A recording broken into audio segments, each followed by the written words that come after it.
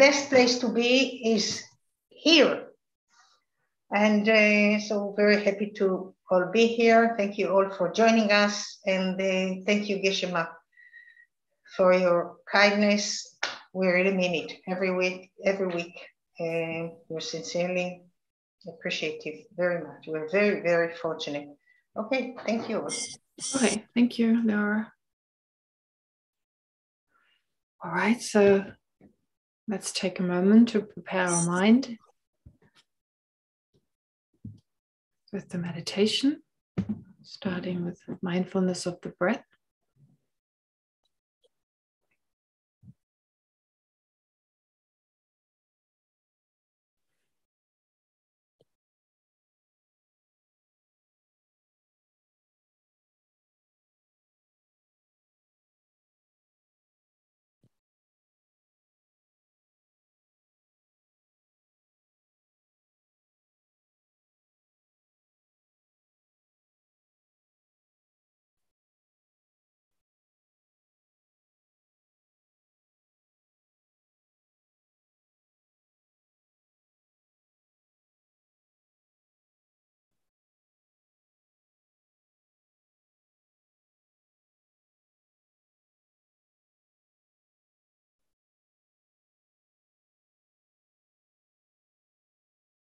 And since there's no place where the Buddha doesn't exist, the mind of the Buddha doesn't exist, so visualize the Buddha in the space in front of you.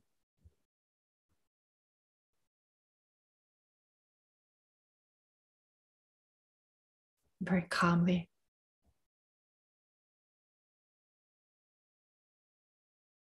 Seated in the Vajra position, wearing the robes of a monk.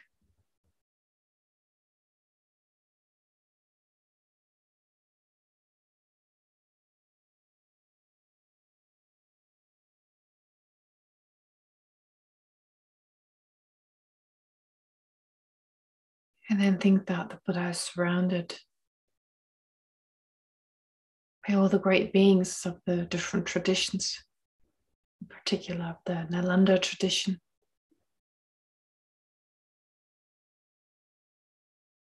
And by the masters of Tibet.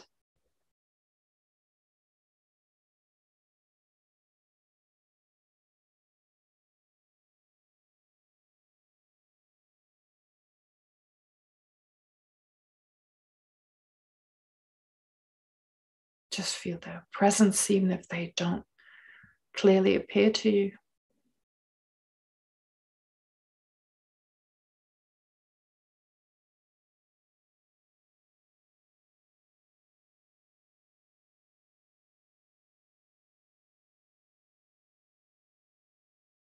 And generate a sense of joy and gratitude.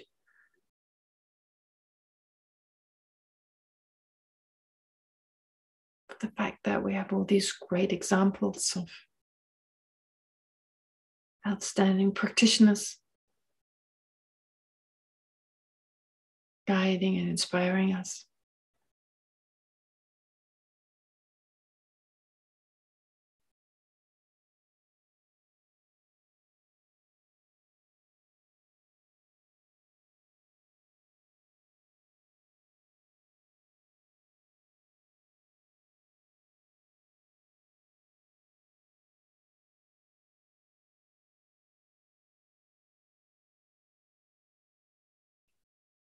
And then, since we're doing this, not just for our own benefit, but for the benefit of all sentient beings, visualize that you're surrounded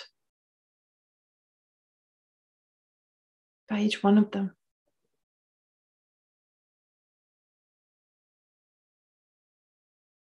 Desperately needing help, being lost in samsara and its trappings.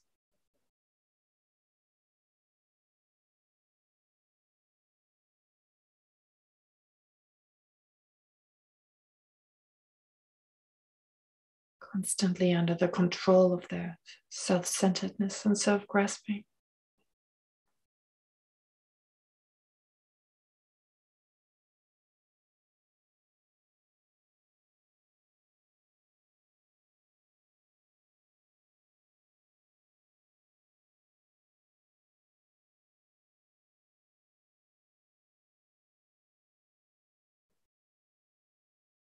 And then aware of the fact that all of them have the potential to become fully enlightened, thus generate affectionate love towards each one of these beings. A deep sense of care and affection.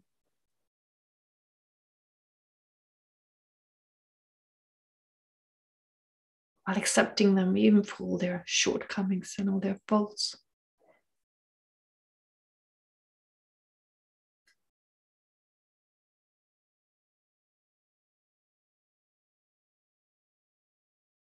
Knowing that these cause them endless sufferings.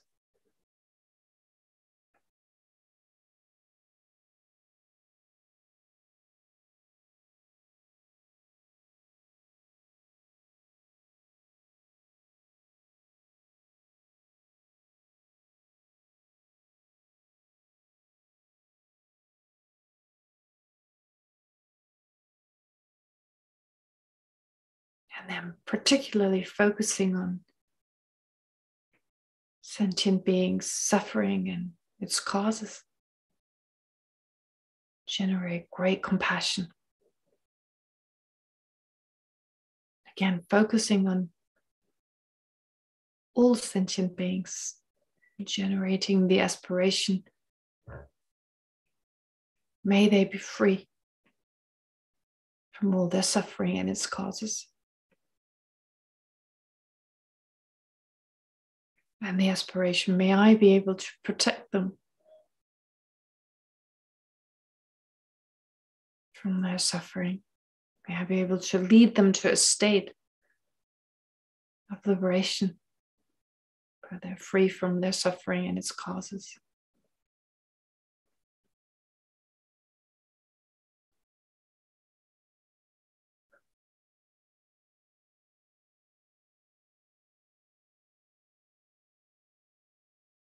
So hold on to that aspiration while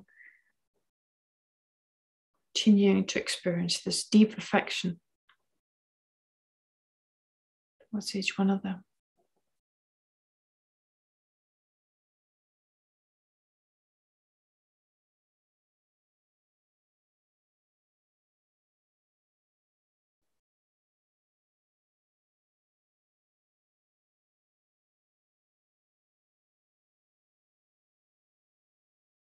And then allow your great compassion to become even stronger until it gives way to the altruistic attitude, the determination to do whatever is necessary to lead sentient beings to a state free from suffering and its causes.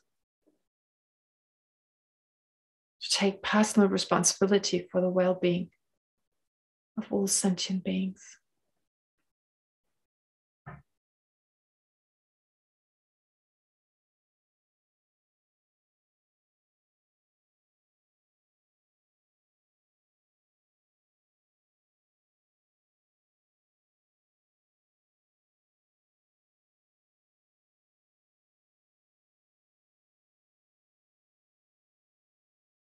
But since we can effectively only do so once we reach the awakened state of a Buddha,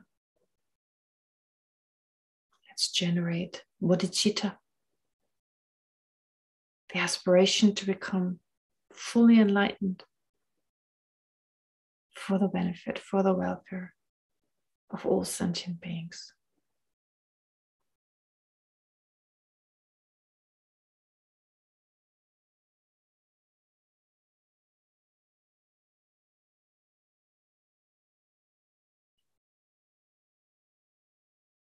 And think that it's also with this aspiration, with this determination, that we'll continue to study Chandrakirti's entry into the middle way.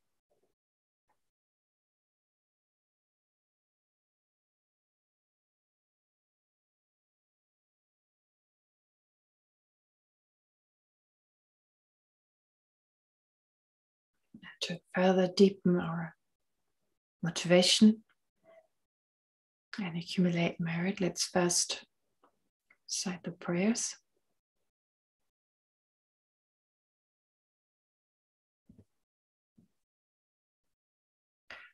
I go for refuge until I'm enlightened, to the Buddha, the Dharma, and the Supreme Assembly.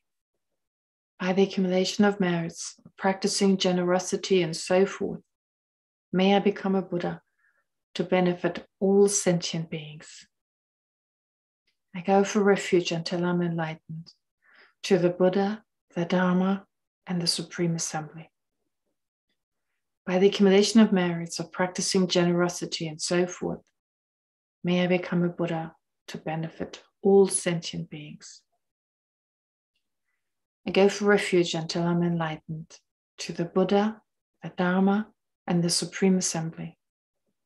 By the accumulation of merits of practicing generosity and so forth, may I become a Buddha to benefit all sentient beings.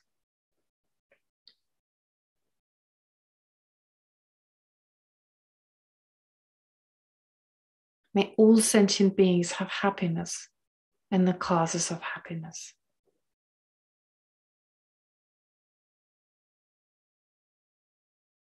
May all sentient beings be free from suffering and the causes of suffering.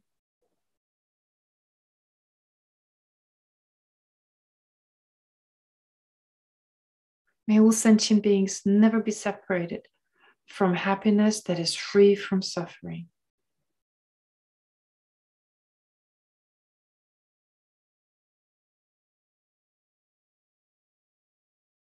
May all sentient beings abide in equanimity, free from attachment for friends and hatred for enemies.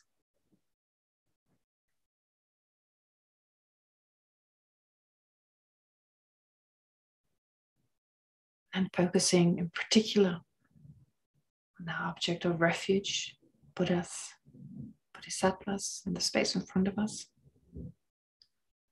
Reverently I prostrate with my body, speech, and mind.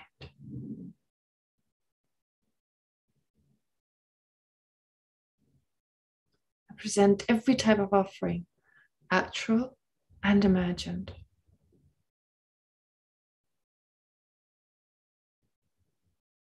I declare all my negative actions accumulated since beginning this time.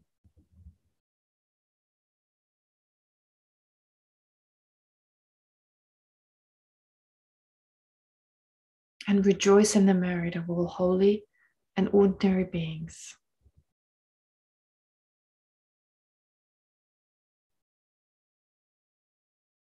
Please remain until the end of cyclic existence and turn the wheel of Dharma for living beings.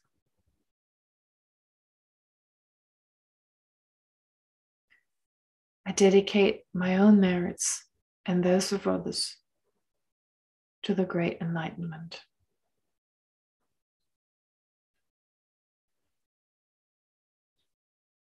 Okay.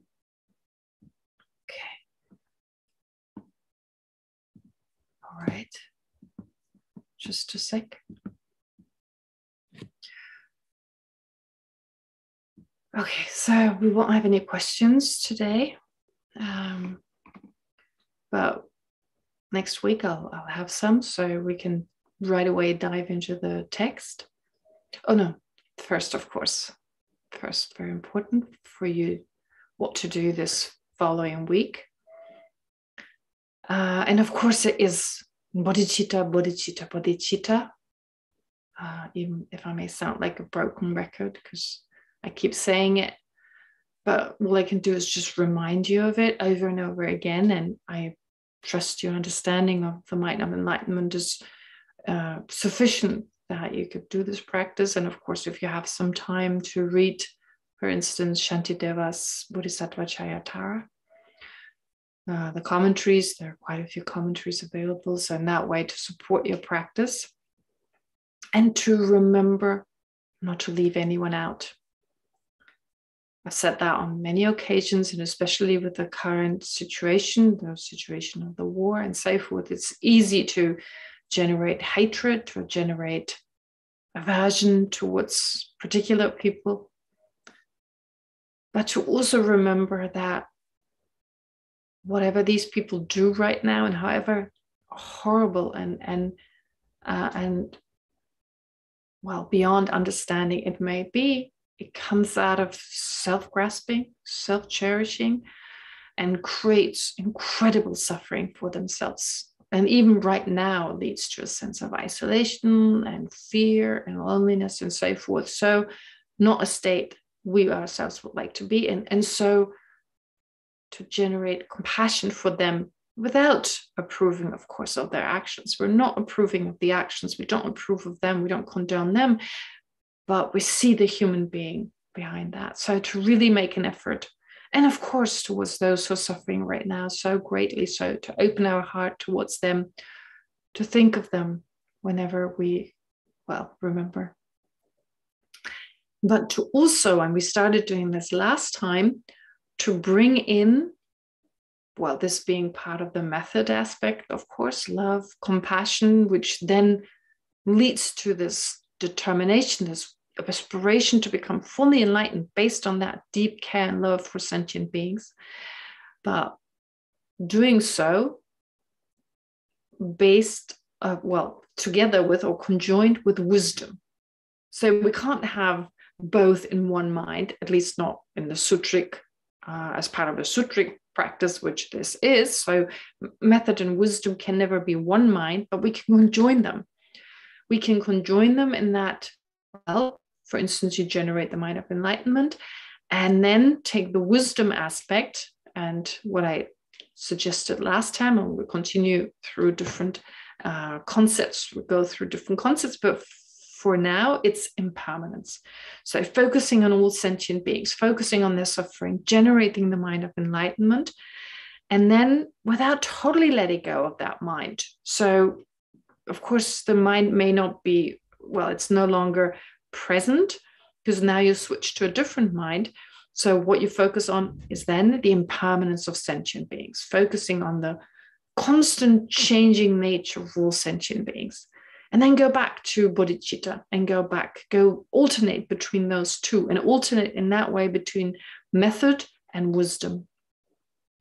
So that your bodhicitta, your mind of enlightenment, is also influenced, is conjoined, which means it's influenced. It gets influenced by your understanding of the impermanence of your main focus, which are sentient beings.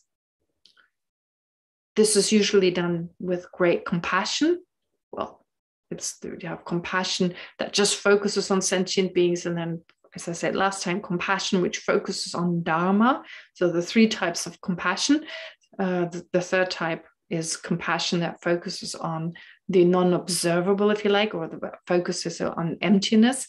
But of course, it's not really compassion itself that does so. It's just these two minds alternating between compassion and, well, an understanding of dharma, which in this case, dharma here means the impermanence or other facts, or focusing on emptiness. In the case of the third compassion, where again, you have to generate compassion and then generate an understanding of emptiness, or as far as you can go with that, and then go back to compassion. So here we're not doing it with great compassion, we're doing it with bodhicitta, which works in the same way. So generate bodhicitta, and then your focus being sentient beings, their well-being, your own enlightenment, but of course for the welfare of all sentient beings, and focus on sentient beings, their impermanence, focusing on even the suffering that they experience right now, that is changing, that is going out of existence, and so forth. So really bringing the two together. And with impermanence, last time I said, well, focus on coarse impermanence that we can notice, in that, well, they're going to die one day, or the suffering they have right now will be there one day, but it will go on the next day.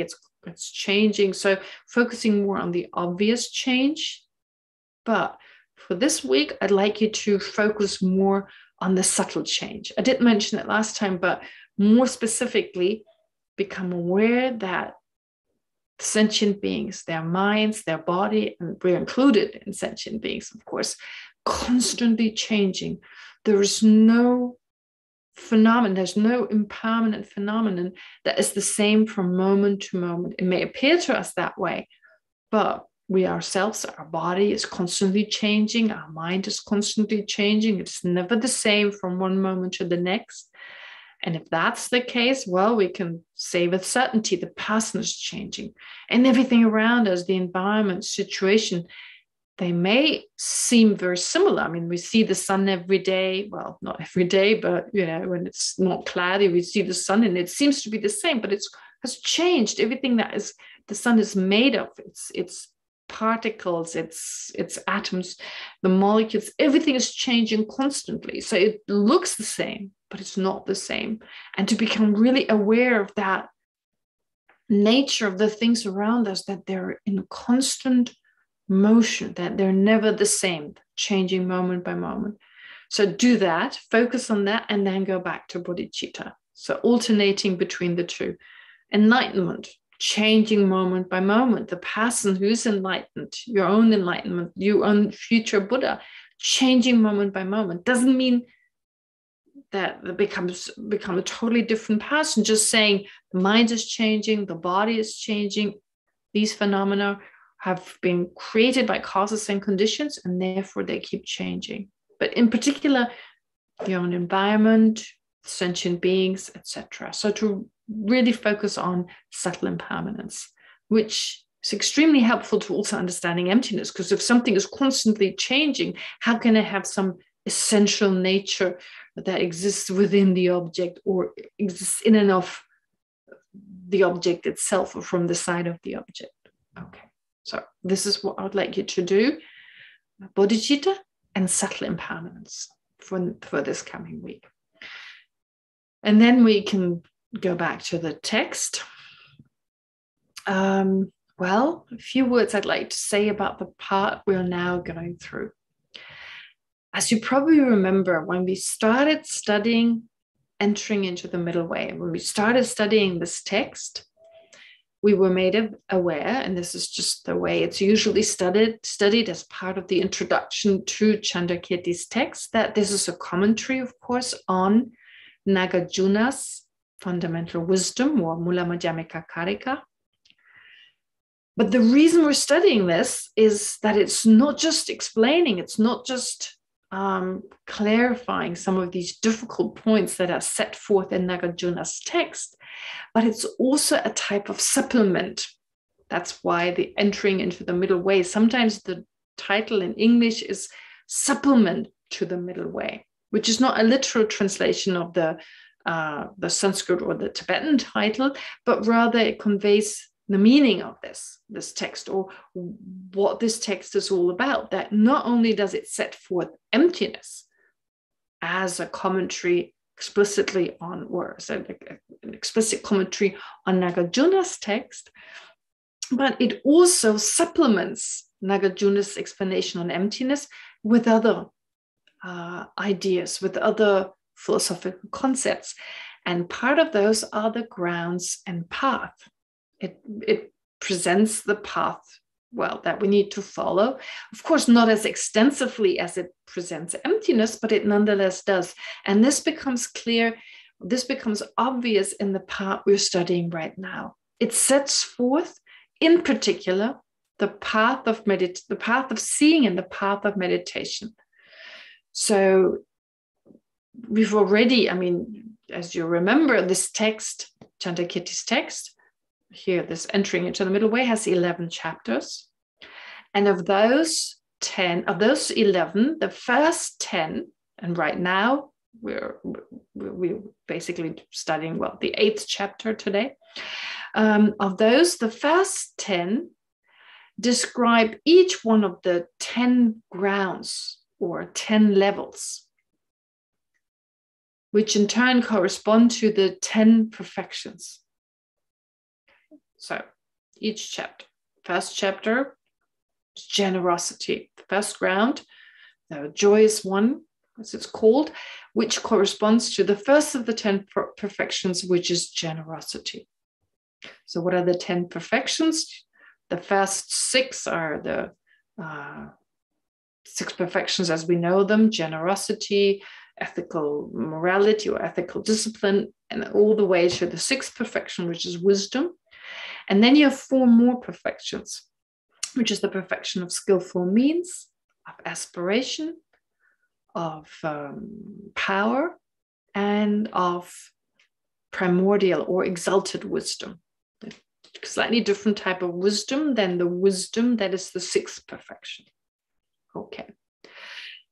Now, that being the case, we've gone through all these chapters, and since this text is a commentary, as I said, on specifically Nagarjuna's fundamental wisdom, which deals mainly with emptiness. So emptiness is most extensively described in the 6th chapter, which is very fitting because the 6th chapter deals with the perfection of wisdom. And so therefore, as part of the object of wisdom, emptiness is described very extensively. So now we're going through this, we've done this, and we're going back to the path. Okay, so the first 5 chapters already there, you may remember, we went through the first 5 perfections, and we didn't talk much of emptiness. It was mentioned every now and then, but we mainly focused on the path, on the method aspect. And now, having finished the 6th chapter, we'll go back to the method aspect. Okay, so the different path, method, not just method, I mean the different path. All right. So just to remind you, and of course, when I say these 10 grounds correspond to each of the perfections, to correspond to one perfection, then what it's saying is that on each of these grounds, one of these perfections is exceeding, becomes more exceeding. It excels. The practitioner excels in that particular perfection. So on the first ground, it's generosity. A practitioner, a bodhisattva, excels in the practice of generosity. And then all the way to the 6th ground, wisdom, excels in the practice of wisdom, then excels in the practice of skillful means, and so forth. Okay, but very important also, like I said before, this text, by way of describing these 10 perfections and thereby the 10 grounds, it basically also describes the path of seeing and the path of meditation. So it's kind of, and you'll see this becomes more obvious with the 11th chapter in particular, it's kind of a study also on grounds and path. Not as extensively as you would study it when you study the topic more extensively as like a separate topic, but still you gain quite a lot of information on the different qualities that are attained. And it doesn't take that long. It's difficult sometimes to fully understand it, and there's not that much explanation given anyway. But still, it's really helpful to get a sense of what these grounds are all about. And really, when it comes to the path that lead to enlightenment, the 2 most important ones are the path of seeing and the path of meditation, because that's when things are really happening. So the path of accumulation, the path of preparation, which are the first 2 levels, once you become a bodhisattva, of course, they can also be subdivided, just as the path of seeing and the path of meditation are subdivided. But there's not that much information given as opposed to, or as in comparison with the path of seeing and the path of meditation. Why? Because, as I said, really stuff that's the changes, profound changes are really taking place once you reach the path of seeing. Why? Because you realize emptiness directly. You have a direct experience of emptiness, which for a lot of people, there's often that misunderstanding that once you realize emptiness directly, you're okay, you're liberated, you're out of, you've attained liberation. That's of course not true. It's only just starting. It's kind of like you've just gotten the vacuum cleaner that enables you to overcome all the obstructions in your mind. All right. So I've discussed this, or I've mentioned this on a few occasions, that the two goals that we're talking about as part of Buddhist practice: liberation, and even more importantly, enlightenment.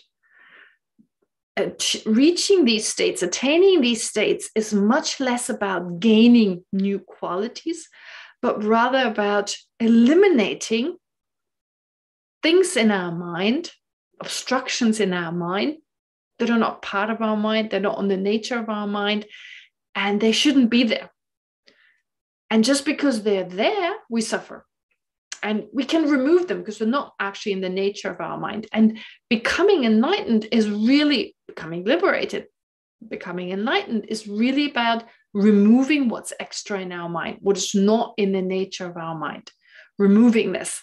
And once those are removed, you first remove the obstructions to liberation, afflictive obstructions, as they're called, so that which keeps us from being liberated. And then you eliminate even more, you overcome even more, which is described as, well, the obstructions that prevent us from becoming enlightened, or also described as cognitive obscurations, cognitive obstructions. So these are being eliminated. Once you do this, once you get rid of them, then the other qualities will follow naturally. Of course, in that process, the process of even reaching the state when you start eliminating them, you do gain qualities. It's not like you don't gain new qualities. But as I said, although that is the case, really Buddhist practice towards, with the goal of liberation and enlightenment, is eventually or ultimately, it's all about removing that which is not supposed to be there. So when do you start removing this? When do you really start removing obscurations, that is, folds and limitations that prevent you from being liberated and from being enlightened? When do you start doing that? You start doing that on the path of seeing. So before those two levels, path of seeing and path of meditation, before you attain the path of seeing, on the lower levels, and even before you enter the path, enter any of these levels, well, you do reduce them. You reduce them. Of course, you can reduce them. And that's what we're trying to do even right now, try to become aware of them, reduce them, make sure they don't arise as frequently, not with the same strength as they, well, like to arise sometimes, or as they tend to arise sometimes. So just to reduce them. And we can even, on top of that, we can even attain certain states of concentration that enable us to temporarily eliminate these obscurations, so that as long as you have a particular concentration, certain afflictions, certain delusions, such as anger, cannot arise.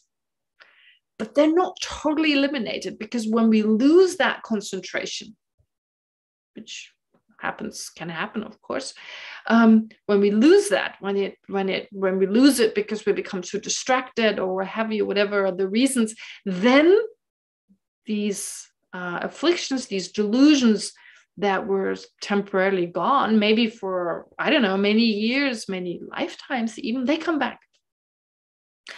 However, once you reach the path of seeing, you have the ability to totally eliminate them so that they can never come back. Like I said, it's with your direct realization of emptiness. That is the tool. That's like the vacuum cleaner, to use an analogy or a metaphor. So like a vacuum cleaner gets rid of dust that shouldn't be there, that's, well, potentially harmful. Likewise, the mind that realizes emptiness directly, it eliminates, it's like a vacuum cleaner that eliminates dust. It eliminates these different obscurations. And it's a type of mind, it's a type of consciousness, but of course these obscurations are found in the mind. So it's not surprising that you need a particular type of mind that can overcome particular mental obscurations.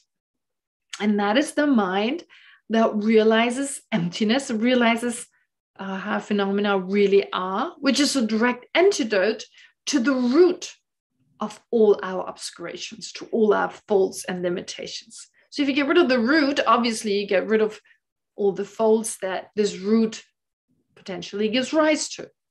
So realizing emptiness directly, you start actually eliminating these obscurations. And of course, initially, just as a, I don't know, vacuum cleaner in that case may not be the best example, but yeah, actually in a certain way it is, because if you first, you vacuum clean the floor first, the bigger pieces that are easily removed, they are easily sucked up. And if you go over a carpet, for instance, if you remain for a long time, then even the deeper levels of dust are sucked up. So similarly here, when you realize emptiness directly, it's like initially you only overcome some of the coarser kind of obscurations that are relatively easily removed in comparison to the other ones. So step by step, you remove deeper and deeper levels of obscurations. And very important, you can't do so in one go. It's not like you enter a direct realization of emptiness and you remain in that state until you become enlightened. No way, it's not going to work. You can't remain in that state. So you enter into that state and you need to come out of it again. So basically there are two phases, P-H-A-S-E-S. So phases, stages, if you like, on the path of seeing, on the path of meditation. So there are these two stages, two periods when a bodhisattva is in the direct realization, realization of emptiness, and the period or the phase when the bodhisattva is out of this, which is not absorbed into this direct realization of emptiness. Two phases. During the direct absorption, the bodhisattva can eliminate step by step the different obscurations. First, the obscurations to liberation, and then the obscurations to enlightenment. Okay. But the bodhisattva comes out of them, has to come out of them in order to accumulate, to practice method, to practice the method aspect of the path, love, compassion, the mind of enlightenment. It seems like when you hear a bodhisattva has attained the mind of enlightenment, it seems like that's it. Wants to become enlightened, aspires to be enlightened, and never looks back at this mind. But it's not like that. That mind needs to be deepened and strengthened further. I mean, aspiration has so many levels. It's very difficult to put it into words. It's become stronger. How strong is it now? It's this strong. It's that strong. I mean, it's easy to talk about how strong a car is, like how many kilos it can pull, for instance, if you talk strength, or how strong a person's body can lift, 10 kilo, 20 kilo, whatever. It's very difficult to talk about the strength of bodhicitta. How do you measure it? But the point is, so that is difficult to do. But the point is that as a bodhisattva, until Buddhahood, their love, their compassion, their bodhicitta, their generosity, all that needs to be strengthened. And when do they do that? Not when they're absorbed in the meditative equipoise, directly realizing emptiness. Once they reach the path of seeing, they're able to realize emptiness directly. No, but these other minds that are described method, they're described as the practices of method, the method practices, not wisdom, method versus wisdom.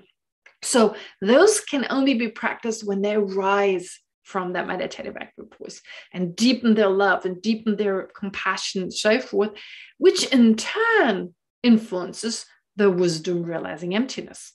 Okay, it makes that wisdom stronger. And here again, how do you measure that strength? It's still realizing emptiness directly. With regard to that, it's the same, but it's still strengthened by love and compassion.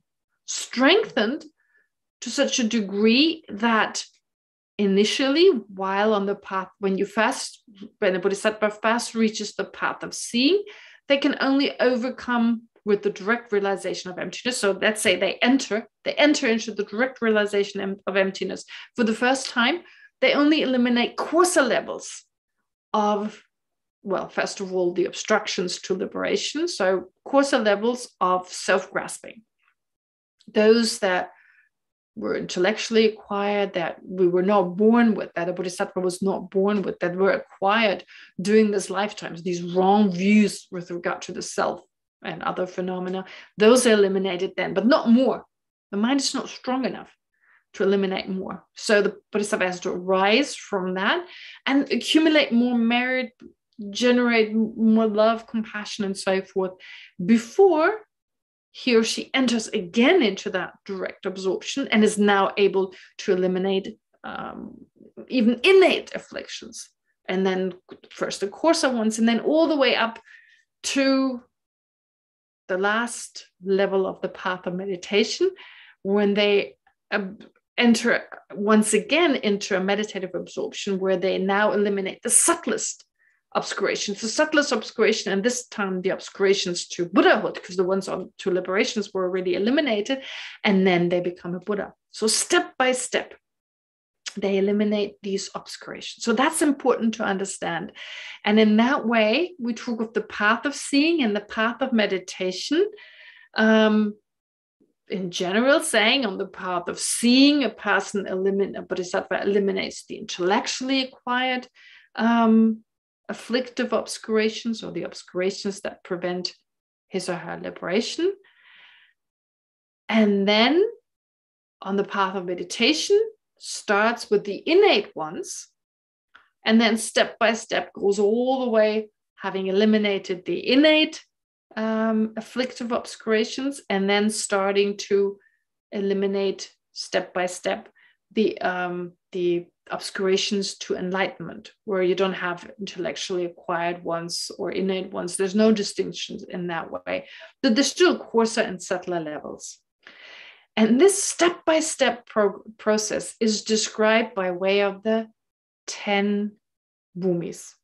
The first bhumi, the first ground, the first, ground or level, if you want to call it, starts on the path of seeing.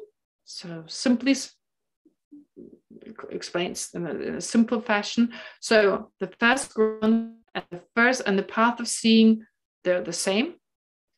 And then the second ground starts on the path of meditation. And so really the path of meditation can be subdivided in the second ground, third ground, fourth ground. So it doesn't start with the first ground, but the second ground, third ground, and so forth, all the way up to the 10th ground. And as we go through these chapters of Chandrakirti's text, well, we're going through these 10 grounds. So basically we go through the path of seeing and the path of meditation. Oh, right. So I hope this kind of information is helpful. In particular, the fact that once they reach the path of seeing, that is, once they realize emptiness directly. So the first time they realize emptiness directly, that is also the first moment of the path of seeing. That's when they start to eliminate what is in the way to first liberation and then enlightenment. Of course, their goal is enlightenment. And so the fact that they also overcome the obscurations to liberation is not done because that's what they're aiming for, but it's simply because you can't get rid of the obscurations to enlightenment if you do not first eliminate or get rid of the obscurations to liberation. Okay. All right. So I hope this gives you kind of it's just a summary of the grounds and path, basically, especially the grounds, especially the path of seeing and path of meditation, described from the point of view of the grounds or the bhumis, those 10 levels. All right. Now we got to, so just to quickly go over it, we talked about the 6th ground at the very end. Okay, so just briefly go through these verses without explaining them. So what does Chandrakirti tell us in verse 224, the last 3 verses? So he's basically saying, having illuminated, so the Bodhisattva illuminated by the rays of wisdom's light. So this wisdom the Bodhisattva has attained, which was developed in dependence on analysis. This is what is different between the wisdom on the 6th ground and the exalted wisdom. The exalted wisdom on the 10th ground, it's more an intuition, it's a more a deeper kind of wisdom that, of course, needs to be preceded by the wisdom on the sixth ground. And the wisdom on the sixth ground, that's a kind of wisdom that arises in dependence on analysis, and then a realization of emptiness, and then a direct experience of emptiness. The direct experience of emptiness is preceded by just a conceptual understanding of emptiness, and that is preceded by analysis. Anyway, so we're still with the sixth ground on which a bodhisattva excels in the practice of wisdom, which arises from analysis. So that was developed. Therefore, the rays of wisdom's light were developed in dependence on an analysis of the explanations that Chandrakirti gave in the beginning of the sixth chapter, all the way to verse 200, well, from verse 1 of the sixth chapter to verse 223. So based on that understanding, then a bodhisattva on the sixth level attains this special, well, wisdom, understanding of emptiness, a direct realization, which is like a light because it eliminates the darkness of ignorance. And the bodhisattvas, once realizing emptiness directly, therefore on this level, well, actually before already, because it's the sixth level, on the first level has already realized, but like I said, excels in the understanding of emptiness. It's a deeper understanding of emptiness, where excels in the wisdom that realizes emptiness. So the emptiness is the same, but there's a special quality to it, which is not explained. So at that stage, the bodhisattva sees clearly, as one sees a gooseberry in one's open palm, as one sees a strawberry, or, well, a gooseberry is still a malaki berry, this particular Indian fruit or berry, just as if that was lying on one's hand, the bodhisattva sees the emptiness of the three realms of samsara. So in their entirety, realizing that from the very beginning, they were not inherently born, that they do not inherently exist, and they do not inherently go out of existence, so that nothing exists inherently. It's not inherently born, does not inherently remain, and does not inherently get out of existence. And that was always the case. Also, it is through the force of the conventional truth, in particular the method aspect, love and compassion and so forth, that now that the bodhisattva then journeys, that is, moves closer to the cessation of all mental obstructions. Okay, so this is what 224 tells us. And so here he brings in conventional truth, in particular in the form of the method. Then he goes on to say in 225, so through the mind, so though the mind of a bodhisattva on the sixth ground may rest continuously in cessation, well, cessation in the literal sense of having already overcome some coarser levels of obstructions. He or she started on the path of meditation, so already certain obstructions were eliminated. So from that point of view, rests in those cessations, or cessation in the sense of emptiness, rests in emptiness, has realized emptiness directly. So even when having arisen from that meditative equipoise, the bodhisattva is still aware, is still influenced by that direct realization. He also generates, so not just resting in cessation the way just described, he or she also generates compassion for beings bereft of protection. I mean, all sentient beings having no protection, they're exposed to their own self-grasping. In this way, bodhisattvas remain in both nirvana and samsara to a certain degree, remain in nirvana, the cessation, and samsara, which is, well, sentient being suffering. So when the bodhisattva then advances further, that is to the next level, or the seventh level, he or she will also outshine through his wisdoms all those born from the Buddha's speech, that is hearers, as well as middle Buddhas or solitary realizers, because that is on the seventh level, which will be explained later on with the next chapter, will be explained that, well, in the seventh chapter, the bodhisattva is able to enter into a meditative absorption and come out of it just within a single moment. So the agility of the mind, the ability of the mind is so great that because the bodhisattva excels in wisdom on the sixth level, that exceeding perfection of wisdom that the bodhisattva attains enables the bodhisattva on the next level to be able to exit and enter into this absorption in such a short period of time.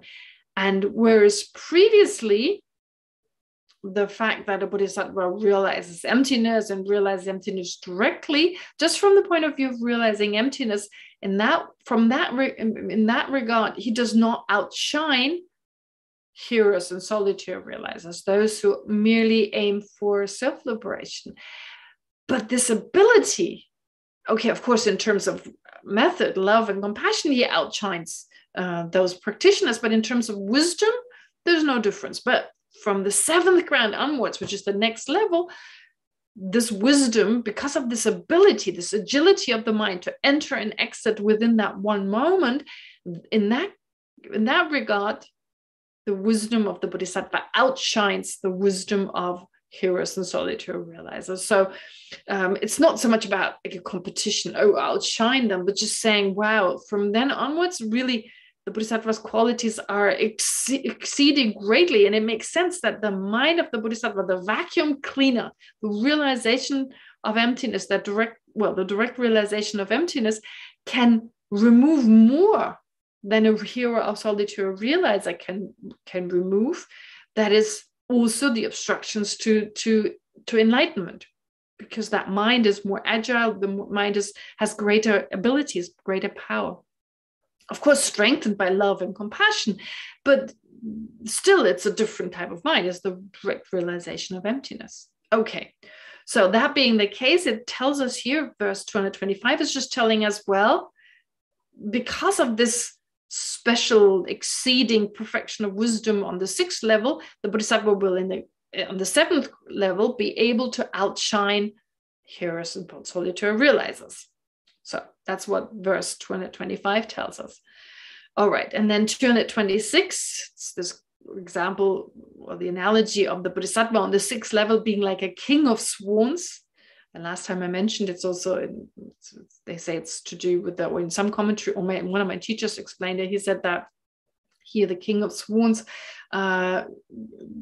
is like the story of the Jataka tale, story number 22, where it talks about the bodhisattva who's like a king of swans, or who was a king of swans. So here it's kind of compared to that. This is where this comes from. So the bodhisattva, I don't know, but that's what I remember my teacher used to say. So anyway, the bodhisattva on the 6th level is like a king of swans who soars ahead of other accomplished swans, that is, of other practitioners of lesser realizations. And the bodhisattva does so by spreading wide or applying his wide wing of conventional truth, so the different path, the method aspects and so forth, and his wide wing of ultimate truth, so the 2 wings of method and wisdom, of conventional and ultimate truth, and is propelled by the powerful winds of virtue that he accumulated in the past and continues to accumulate in the future, or right now. And so propelled in this way, so the bodhisattva then cruises from the shore of samsara and even nirvana to the excellent far shore of enlightenment, and thus to the oceanic qualities of the conqueror. Okay, so he moves first towards nirvana, of course, but then even further towards the other shore, which is enlightenment.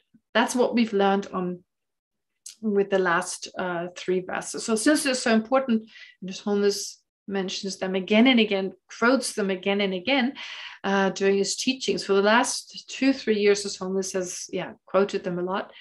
I thought to go over them again, they're not hard to understand. And then we moved on last time to the 7th ground, so the ground called Gonnefa, where, as I said before, the Bodhisattva excels in skillful means.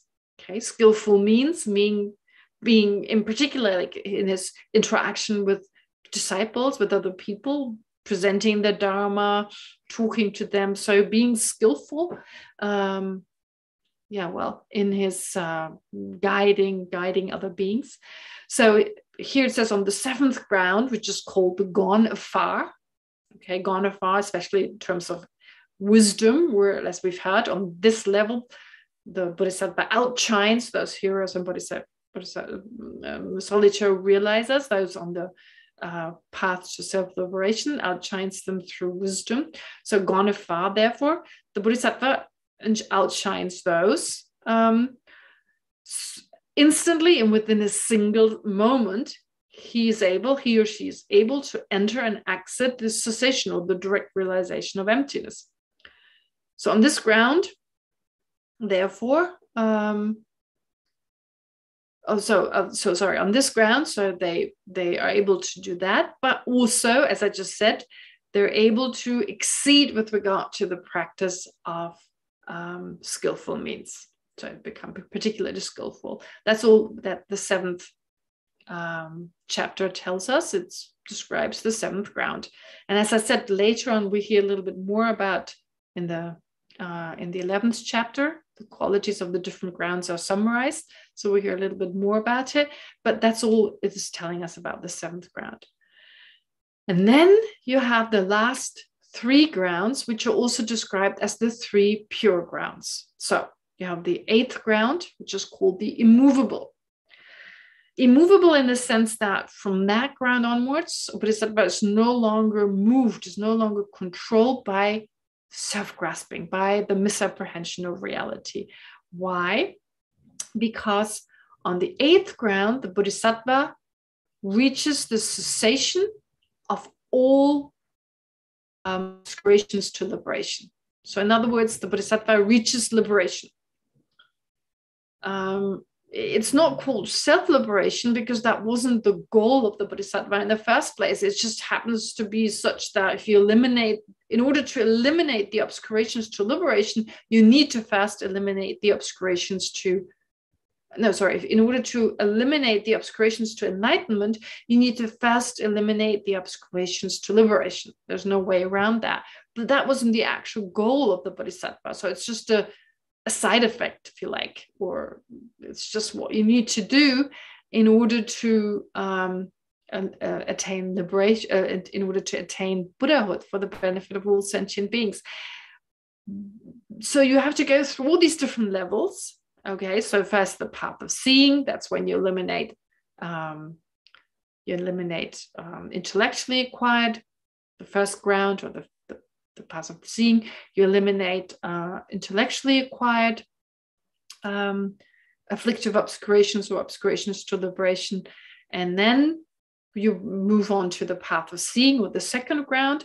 And slowly, first the coarser levels, again and again, like I said, in these alternating meditative equipoise, eliminate a certain level of afflictive obscurations, come out of it, accumulate merit, practice the other practice method and so forth, and go back into it. When the time has come, go back into enter again into the meditative equipoise, again, eliminate a slightly subtler level of the innate afflictive obscurations, come out of it, do something else, and so forth. So all the way to the 7th ground.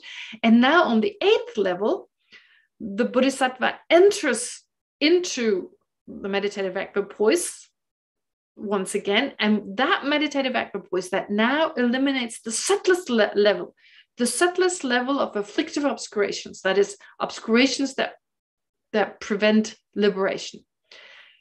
That is the 8th ground. By definition, that is the 8th ground. So the Bodhisattva enters that meditative equipoise and is now on the 8th ground, and eliminates now on that 8th ground, eliminates these obscurations, these subtlest ones. Okay, so if you look at the first verse of chapter number 8, to attain again and again virtues and so forth, is one of those verses that have 5 lines instead of 4. Most of them have 4 lines, but this one has 2, 3, 5. Yeah, 5 lines in Tibetan. So that's why in English, the translation is also 5. So in order to attain again and again virtues and qualities that are superior to the earlier ones.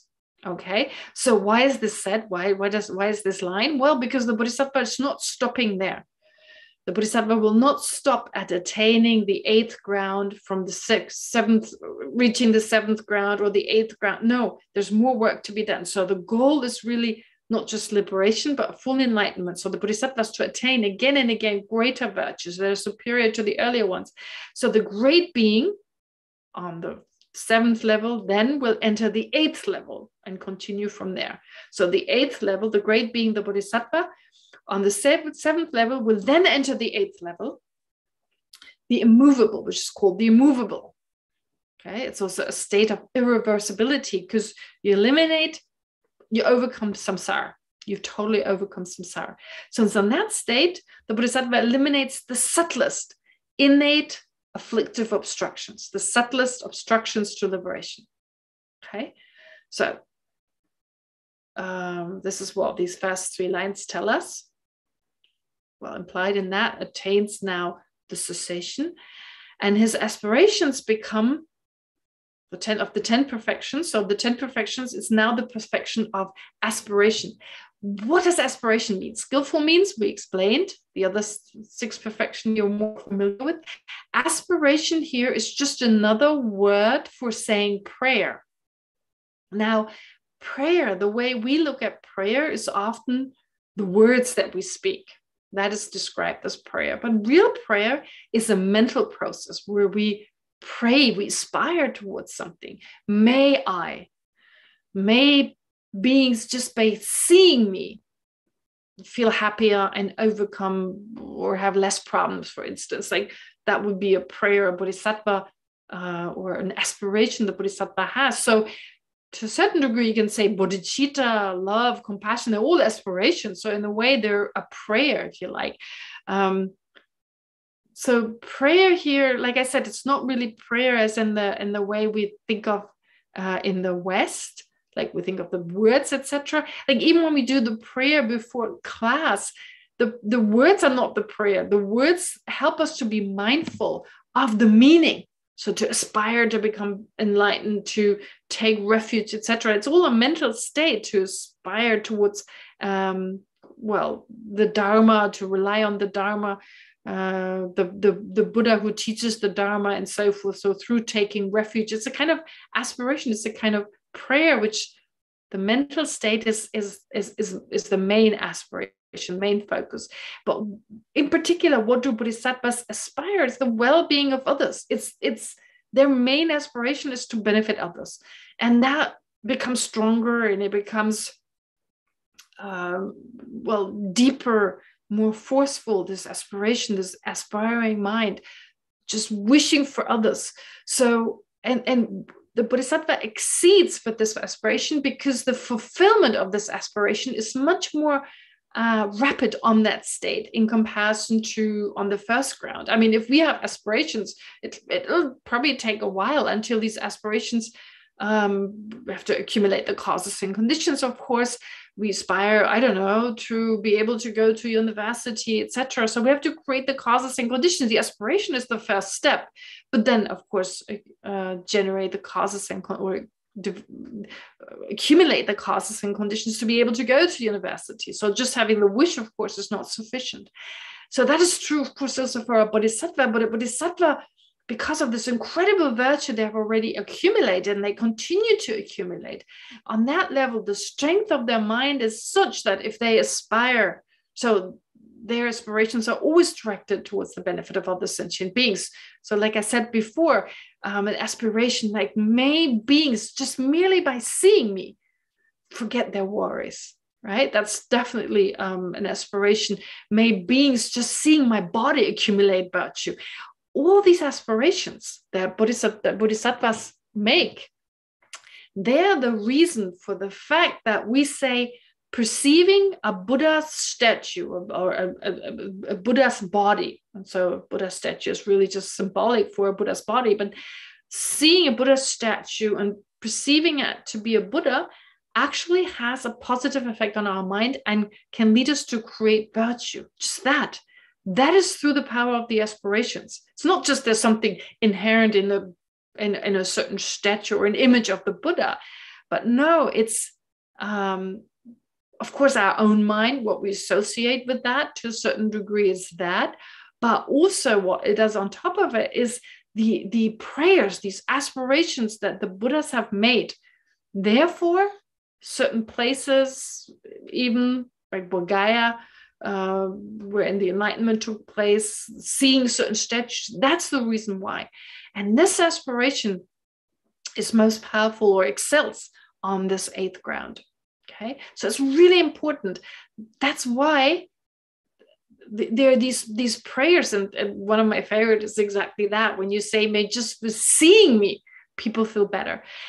And are there examples of beings where that is the case? Well, look at the lamas. I mean, honestly, if His Holiness the Dalai Lama comes into a room, I mean, of course, there's anticipation and you look forward to it. But even if you weren't anticipating it and you would suddenly, I don't know, walk through Tel Aviv, and let's say the visit of His Holiness was kept a secret, and suddenly you were, I don't know, on Yitzhak Rabin Square. That's the only square I remember of it now. So you're standing there and there's His Holiness.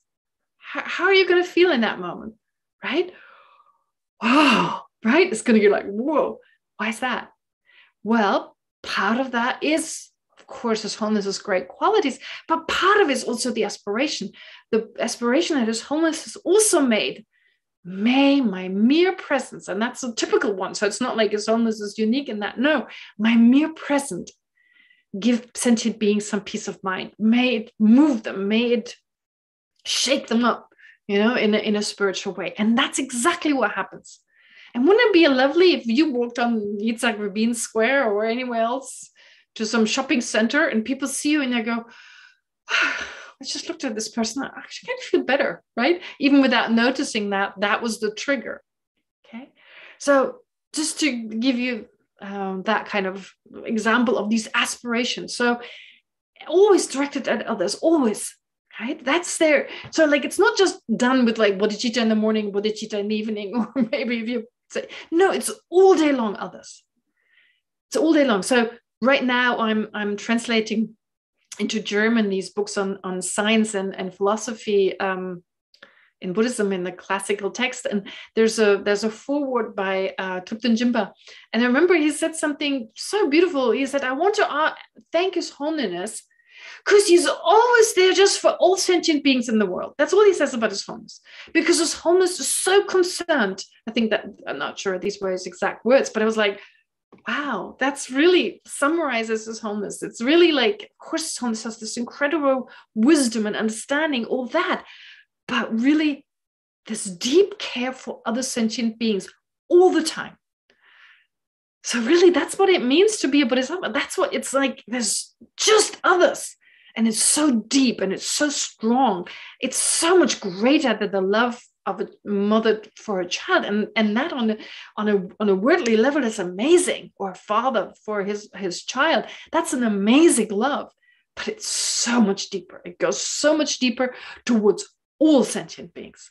So I think that becomes maybe a little bit clearer with this aspiration. So it's not just good old prayer, just saying a few prayers and thinking of anything but the meaning of the words, but it goes deeper. Anyway, sorry, I didn't want to spend that much time on this, but it's not mentioned enough. It's not mentioned enough. Okay, anyway, so therefore the aspirations become perfectly refined. The perfection of aspiration, or prayer as it's sometimes called, which is really a form of aspiration. So then he'll be roused, but what happens is the Bodhisattva now reaches the state where there's no longer self-grasping. There's no longer self-centeredness. They're gone for good. And I don't know whether it's necessary, but just to be safe, the Bodhisattvas rouse the Buddha. So some kind of, I don't know, mind communication, whatever it is, to basically in that meditative absorption, somehow they're able to move the mind of the Bodhisattva. And I don't know how that happens. It's only just mentioned that they rouse the Bodhisattva from the cessation, from the state of being absorbed in emptiness, but also in that cessation, because they've reached the cessation of samsara. They've overcome samsara in the sense that no longer the root cause of samsara is gone. So it's very tempting, I guess for anyone to remain in that state. And actually Bodhisattvas, of course, they're driven by their love and their compassion, but the Buddhas, I guess, kind of rouse them anyway. It's mentioned here. So really, it's like that. It's good to get that little kick from the Bodhisattvas. Hey, come on, don't rest in that. I know it's blissful. I know it's wonderful. It's this incredible, but sentient beings, you need to work hard, work further to become fully enlightened. Anyway, it's mentioned here, roused by the Bodhisattvas. So therefore, roused by the Buddhas. The Bodhisattva is roused by the Buddhas from the cessation. After they attain the meditative equipoise, they eliminate the subtlest innate afflictive obstructions. Okay, so basically, if overcome whatever needs to be overcome in order to attain liberation, they're liberated, totally, no more afflictions, totally gone. There were subtler ones before, and I don't know whether they actually manifest. Yes, to a certain degree, subtle attachment, maybe. I mean, it didn't last long. It'd be tiny, be very short, but it's still there. Now that's totally gone. All right. And so in his commentary, Lama Tsongkhapa actually cites the 10 Ground Sutra, and he says, like, once you reach that level, it's kind of like things become so effortless because the self-grasping is gone, the self-centeredness is gone.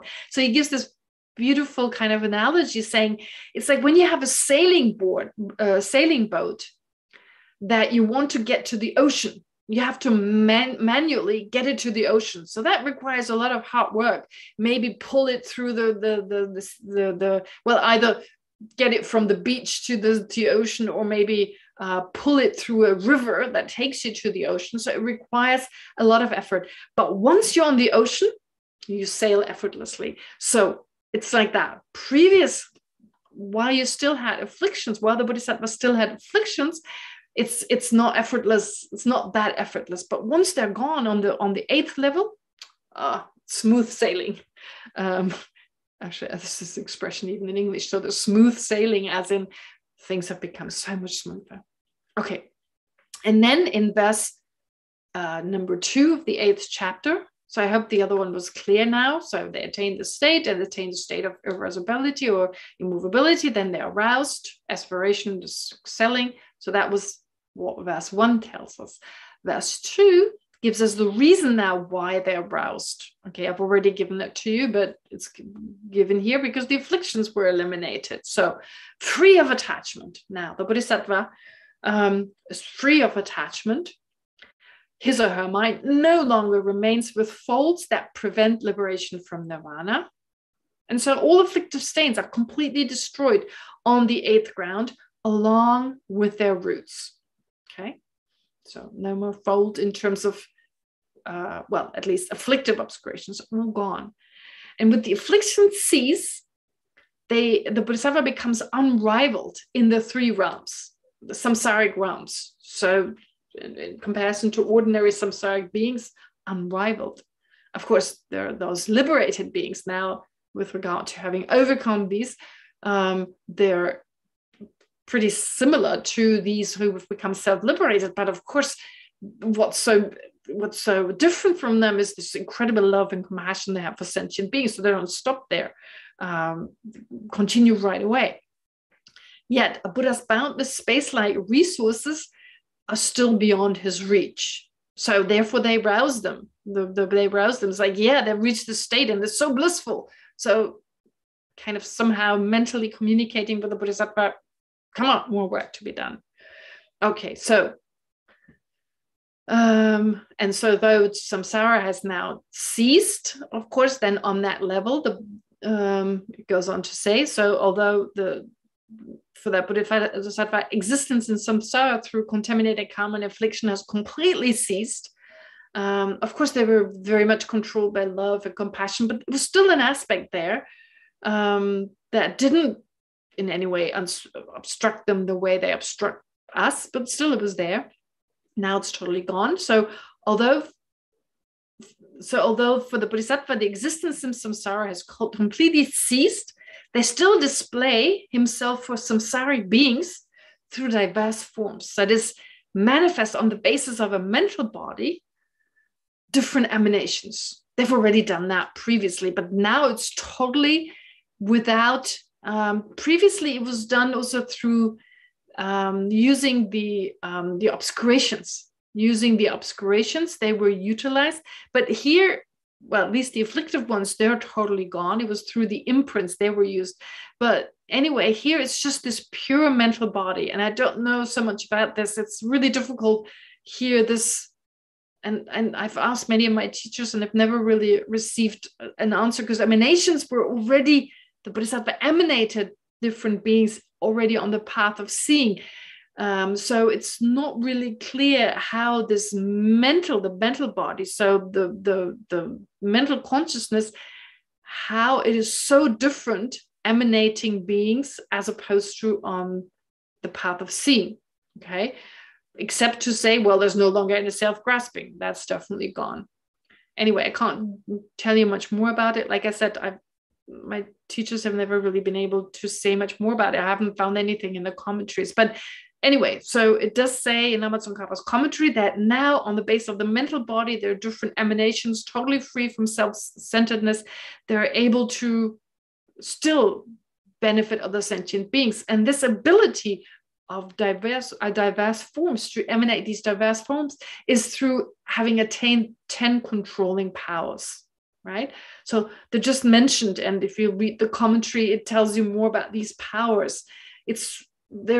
Powers is mentioned again in the next chapter, but here are 10 where it talks about the power, and this is described in the Srimala Devi Sutra and also cited in the 10 Ground Sutra. So it refers to, on that ground, the Bodhisattva attains control over lifespan, mind, material resources, action, birth, aspiration, intention, supernatural feats, wisdom, and dharma. Okay, but this is where it becomes a little bit difficult, because when you look at these in the commentary, they're a little bit more explained in illuminating the intent. The question arises, well, in what way weren't they attained before? This is where studying these grounds can be a little bit difficult, because it's very hard to see when some of these qualities are mentioned. Well, how's it different to the previous qualities? With wisdom and the object being emptiness, to a certain degree, yeah, you can say, well, previously it wasn't realized, now it is realized. Previously, it was only conceptually realized, now it's directly realized. But in particular, when it comes to other aspects, like their powers becoming stronger, their love becoming stronger, like I said earlier, it's like, how do you measure it? Like, how do you say it's stronger on this level and stronger on that level?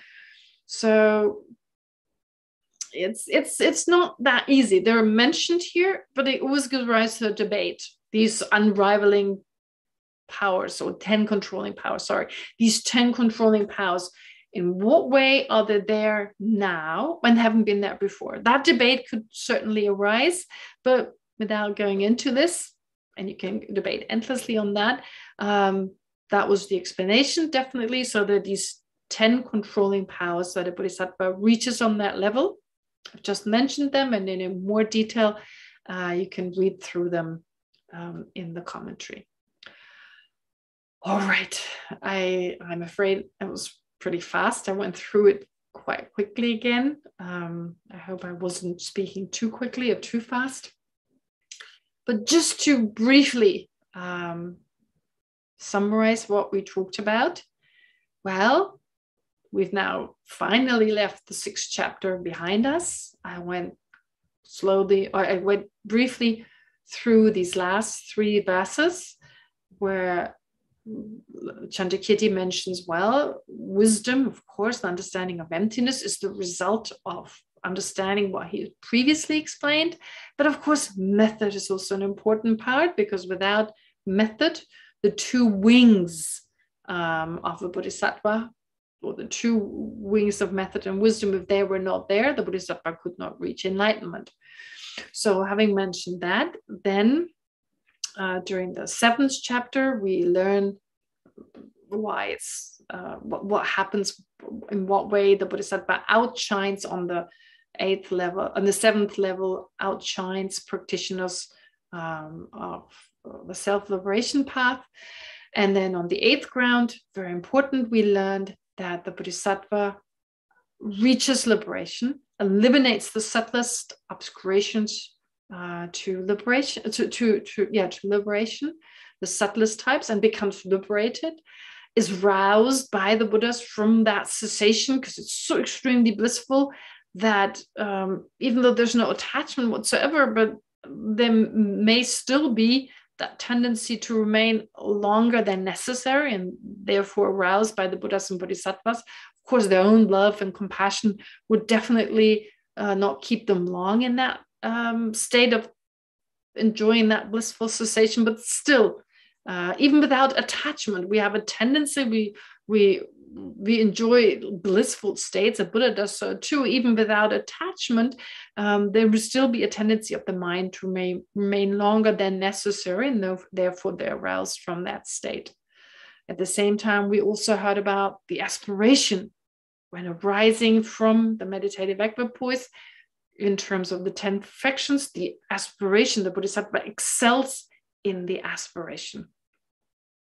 And of course, now no longer being in samsara, having overcome samsara, still of course manifesting through their mental body. And again, no one really had been able to explain me what is that mental body, in what way does it manifest. It's just always mentioned, yigilu, it's always mentioned, but it's not mentioned how exactly the whole process takes place. So anyway, through prayer and so forth. So I don't want to go into this right now. Anyway, still manifesting for the benefit of sentient beings.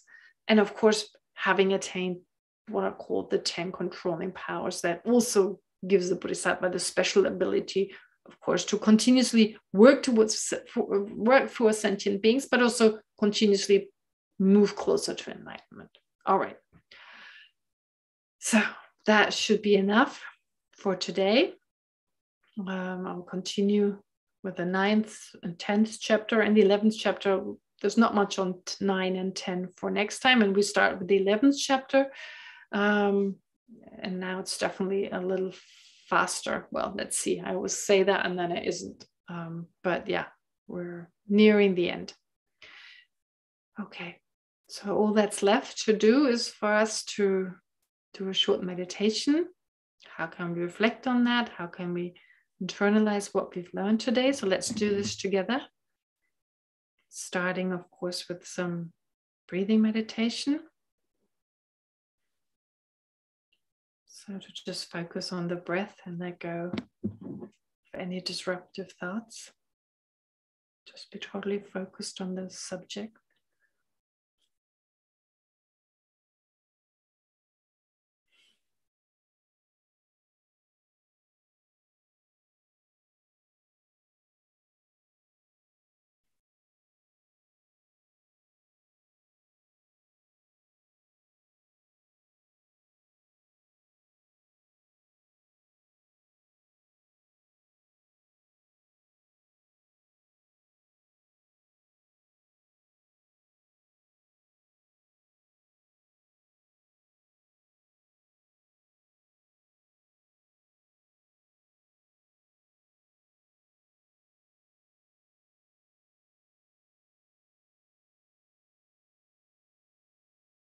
So however difficult or even impossible it may seem to us right now, eventually we will also reach the different grounds that we've been discussing here.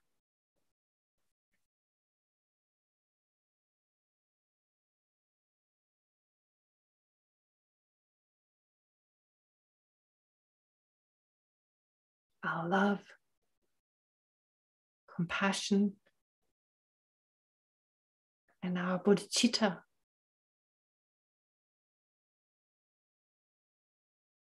will get ever stronger.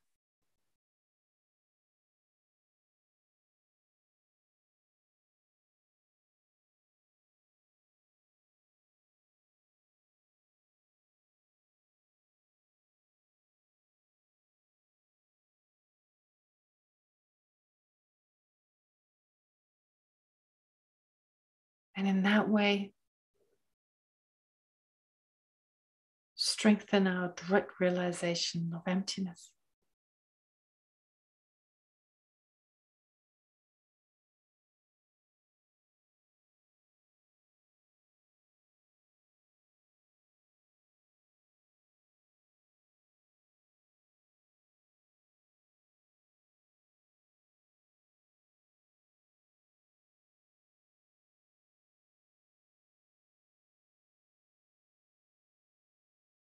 We will attain the different bhumis. Excel in generosity,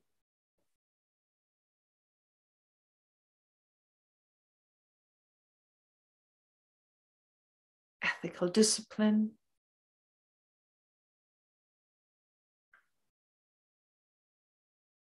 patience,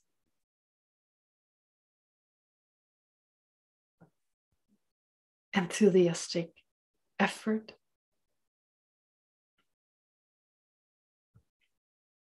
concentration, and wisdom.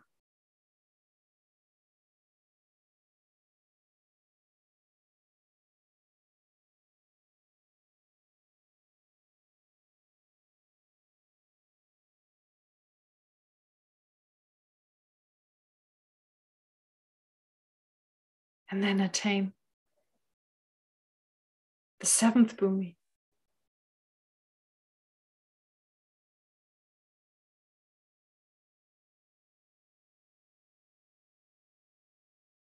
on which our direct realization of emptiness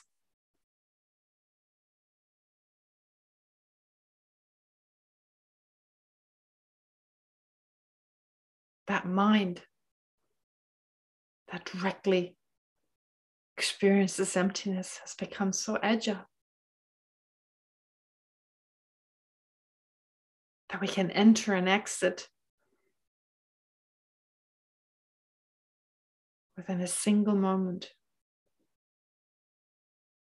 to that direct experience.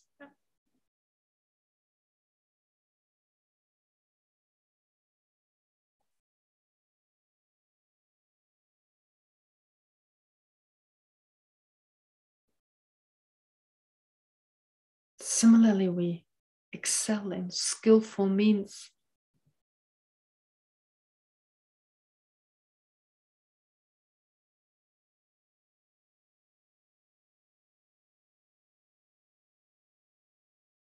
In our skill to teach the Dharma and guide others.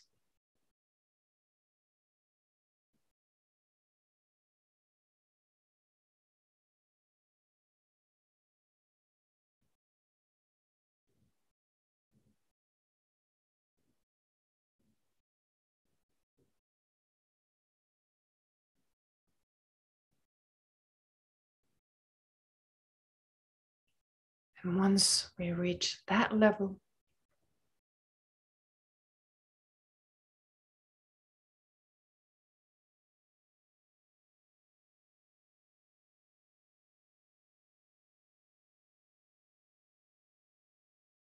all that is left of the afflictive obscurations in our mind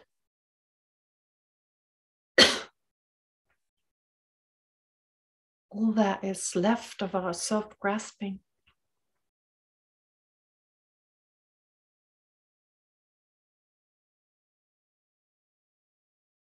is the subtlest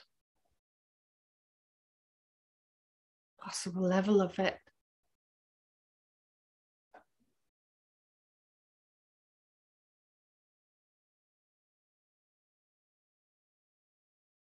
Which we can overcome and in that way reach the eighth bhumi, the eighth ground.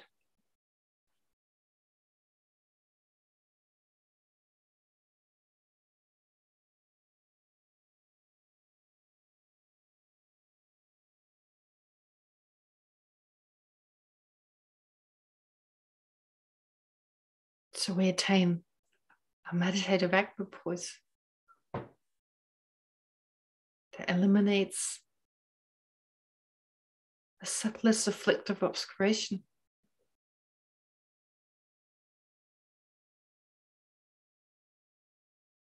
And therefore eliminates our samsara.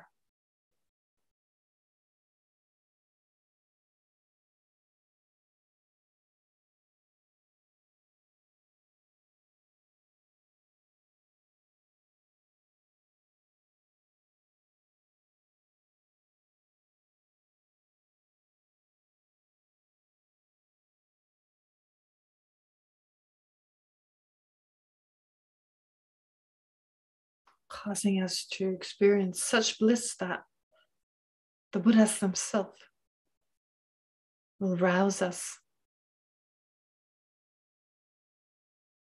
from our meditative equipoise to not remain longer absorbed in that cessation than necessary.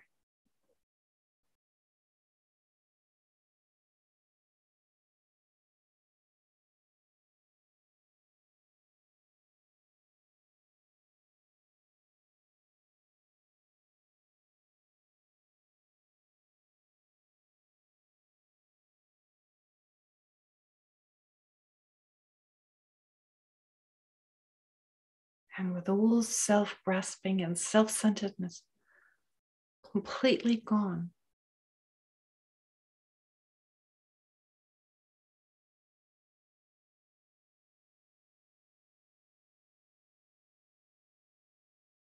our love,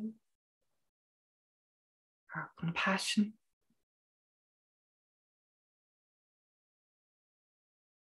and our determination to become enlightened for the benefit of all sentient beings will grow even stronger.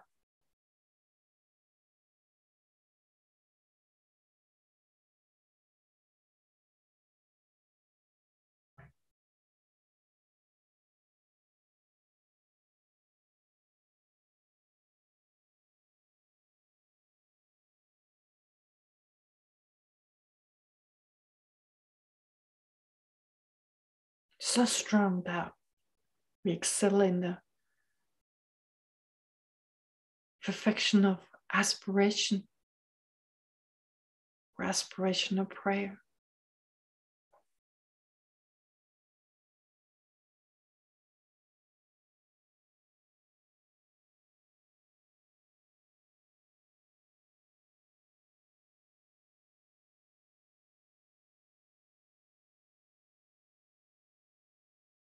Making our existence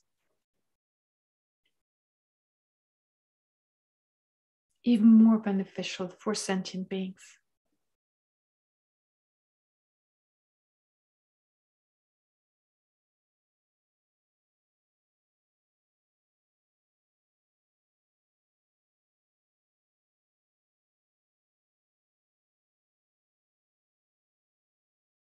Therefore, being able to benefit others in an even profounder way than previously.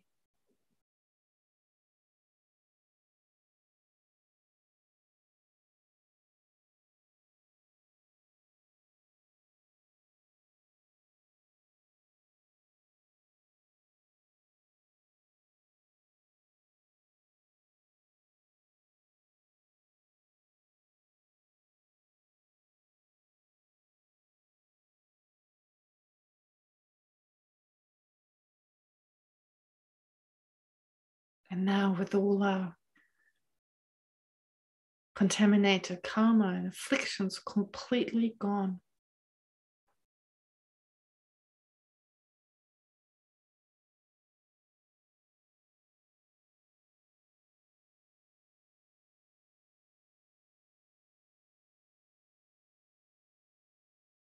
we manifest in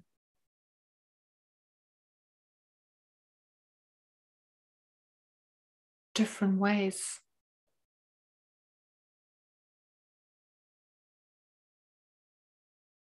Based on our mental body and through having gained the 10 controlling powers.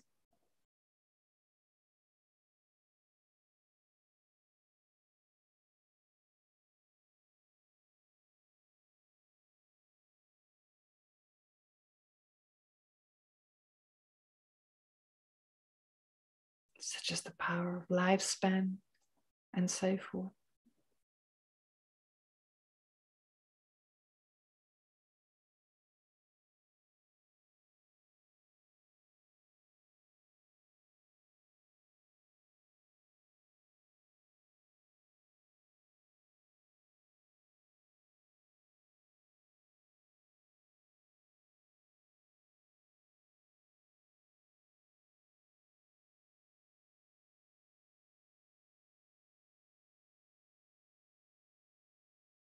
So such is the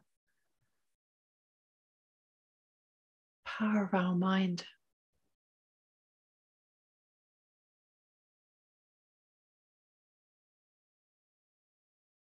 That it's just a matter of time and effort.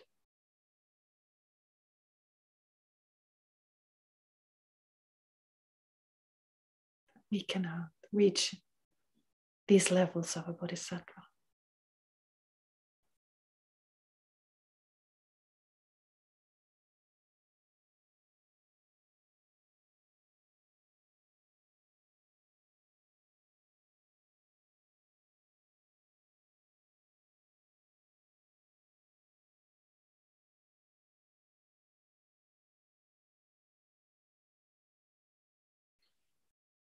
So now to conclude this short reflection on what we learned today, spend a few moments to just single pointlessly focus on whichever insights you've gained through this reflection. And allow for it to absorb deeper into your mind.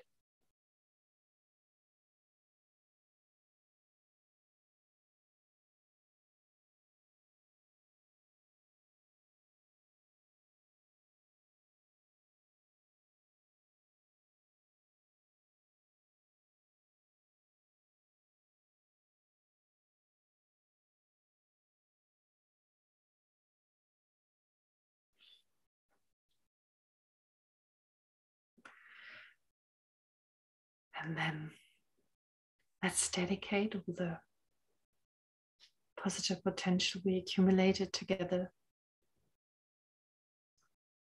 May this, of course, come a cause for us to develop the different path and different grounds in our own mind, to eventually attain the awakened state of a Buddha for the benefit of all sentient beings.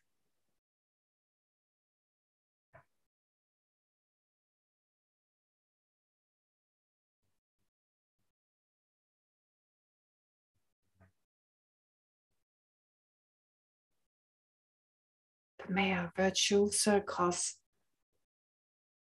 the lives of our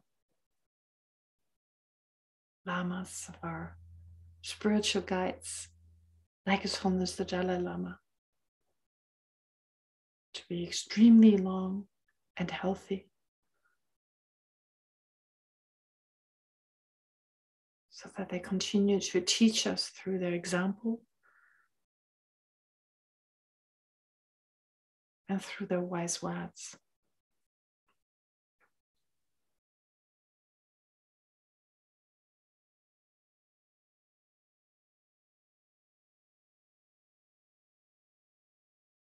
And may our virtue also affect all the beings around us on this planet in a positive way. May it cause love and compassion to rise in the minds of those who are responsible for all the armored conflicts going on right now. May it reduce the sufferings of war.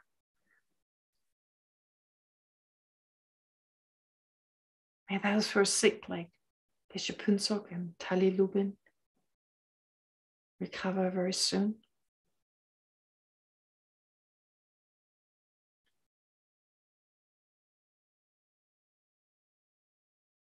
Of course, may our merit affect sentient beings in the way expressed by Shantideva.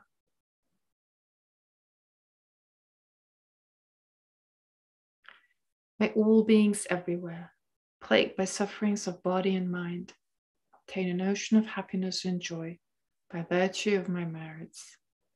May no living creature suffer, commit evil, or ever fall ill.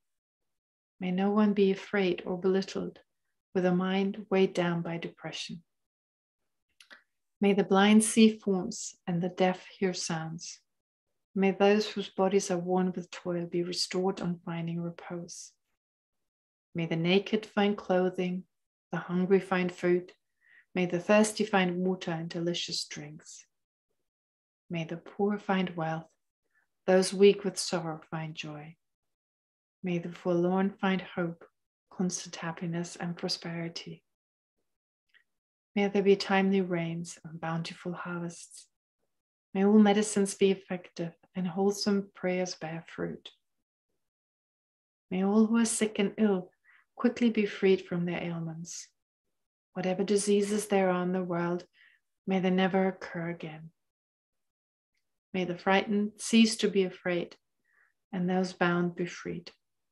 May the powerless find power, and may people think of benefiting each other.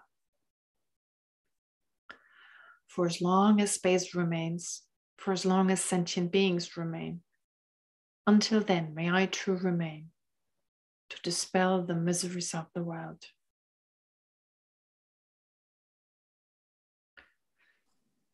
Okay, thank you very much. And just a reminder for this coming week, just a reminder for this coming week, please continue with bodhicitta. Do not give up. If anything, strengthen it. Make an extra effort. And of course, bring it together with whatever understanding you have of subtle impermanence, of that constant change of every situation, of every, sentient being, our mind, others' minds, suffering, happiness, and so forth. So bring the two together, as I mentioned in the very beginning. And have a great week. And see you again. See you again next week. Bye-bye. Thank you, Thank Geshe. you. Bye-bye. Thank you, Geshe. Good night. Good night. Bye. Thank you, Geshe. Thank you. Thank you, Thank Dharma you very much. friends. Thank you, Dharma Thank you very friends. much. Thank you. Oh, you're so welcome. Thank you, Thank you, DFI. everybody, for joining us. Thank you. Happy Passover. Thank you. Thank you.